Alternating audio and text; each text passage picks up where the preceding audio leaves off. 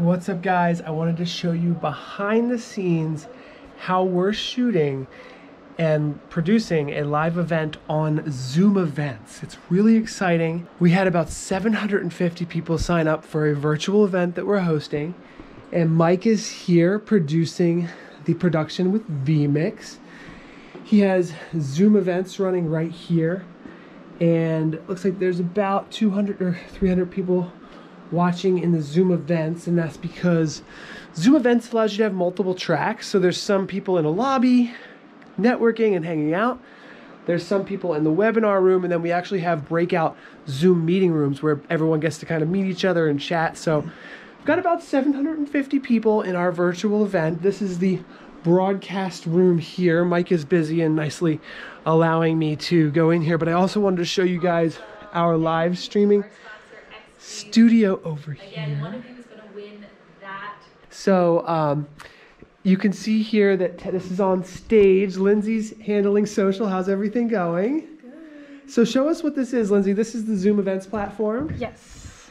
So I am in charge of seeing what people are saying. I can go into any of the breakout rooms through Zoom. So you were in the webinar and now you're joining the Zoom meeting. Yeah, so there we are. Wow, really cool.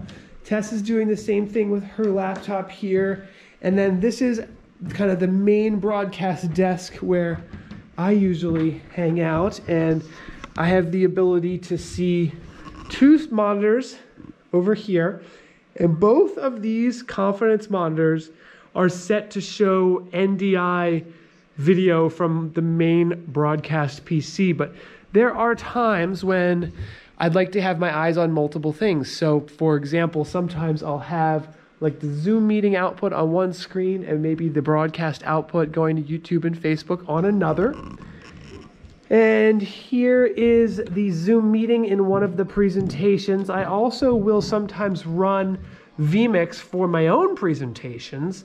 Now I know that a lot of people probably like to use PowerPoint or maybe a Zoom screen share, but using vMix or OBS with a virtual camera gives you a lot of flexibility. As you can see here, I was showing some different video clips and I was showing some PowerPoint presentations and picture-in-picture things along with my own camera feed here, which this is my camera feed here. This is the PTZ Optics Studio Pro camera.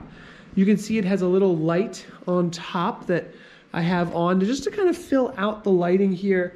It's powered over Ethernet and it supports multicast, so we can have one NDI video feed for this beautiful broadcast computer, but our network also supports it to be pulled into additional computers over NDI. Looking upwards here, you can see we have a truss for lighting. We have lights all throughout the stage. This is one of my favorite lights here. This is called the Chauvet DJ Intimidator.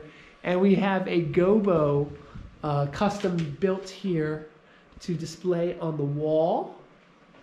And that just gives you, this is a cool little device that we put in the studio. This is called a Schmirl, and it shows the live amount of Facebook likes that we have. So just some kind of cool stuff here. We are currently using the PTZ Optics Move 4K cameras here, and these are auto tracking cameras. So generally, Mike will set up his system with one auto tracking camera to follow the presenter on stage. And then he'll use one or two other cameras to pan, tilt, and zoom. So that's just a little setup of just kind of behind the scenes, down and dirty of what the Zoom event looks like. I have some other videos in the comments below in the description that kind of deep dive into Zoom events and why we use it. But I just wanted to show kind of behind the scenes what it's like here. We're actually not live. We're in intermission, so there's actually other speakers coming from all over the world, and we actually get a break. It's actually really nice, honestly. When we live stream to YouTube or Facebook and only live stream to YouTube and Facebook and we don't have Zoom, you worry sometimes that the live stream might go down or the power might go out. or something could happen, right? But with Zoom events, it's in the cloud. So even if the power went out for this entire building, we have employees in other states that have different internet connections and can fill in for us. So having the majority of your event hosted in the cloud really takes the pressure off in a lot of ways.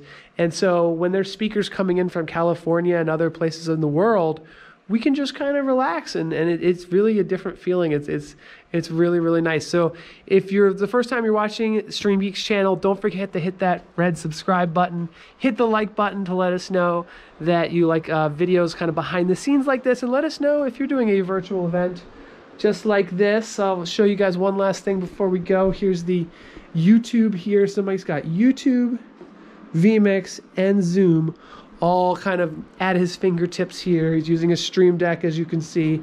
And if there's something you want to see or learn more about, let us know in the comments below. All right, bye.